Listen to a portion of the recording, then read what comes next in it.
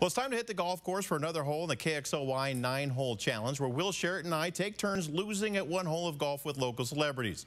At least that's the way it's gone lately. Today, we're joined by an Eastern kind of guy, hoping he's more like a bogey kind of guy. A hole number 4 of the KXLY 9-hole challenge. There's 4 of us with new head coach Aaron Best of the Eastern Eagles. Coach, how you doing? Doing great. Weather's good.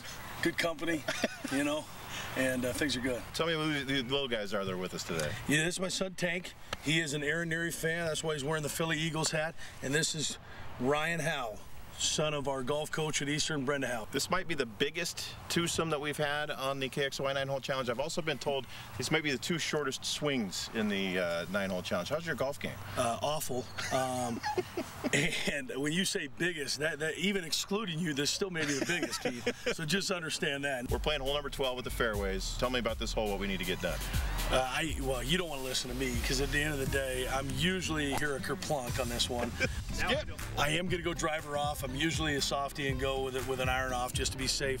But seeing as how you got the big head on your stick, I'll battle. I'll compete. It's right. That's got to be at least, what do you say, Osso? 3+? I mean, here you are in the middle of the fairway. I went in the water, so you've already got a 2-shot lead on me here. What do you got left? I got about, well, yellow tells me that's longer than blue and red, so it's somewhere 200+. Oh, boy!